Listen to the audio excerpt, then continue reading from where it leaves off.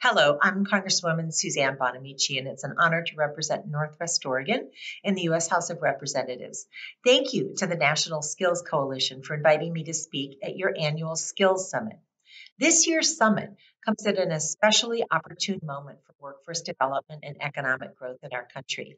Last Congress, I was pleased to help pass the Bipartisan Infrastructure Investment in Jobs Act and the Bipartisan CHIPS and Science Act. And I was glad to help create more pathways to good paying family wage jobs in the Inflation Reduction Act.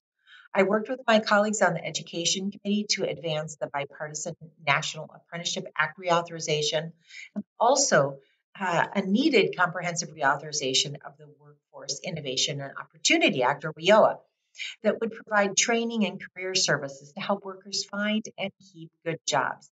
And both of these bills passed the House, and I will keep working on them with the goal of getting them across the finish line this Congress.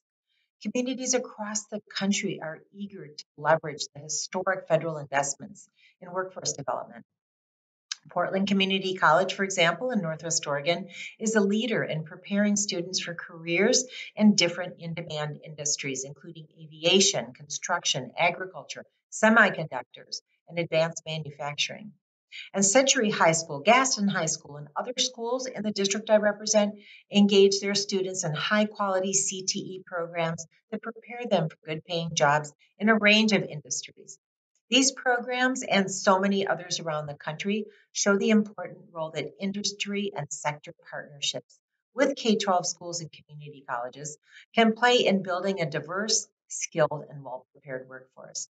As you take it to the Hill today to speak to your members of Congress, I encourage you to tell your stories and share your experiences. Talk about your successes and be candid about what you need from us.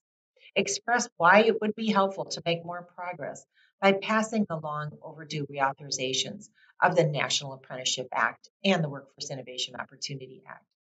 Your work is valuable because you are the key to providing students and workers with the skills they need to be successful and to contribute to our economy.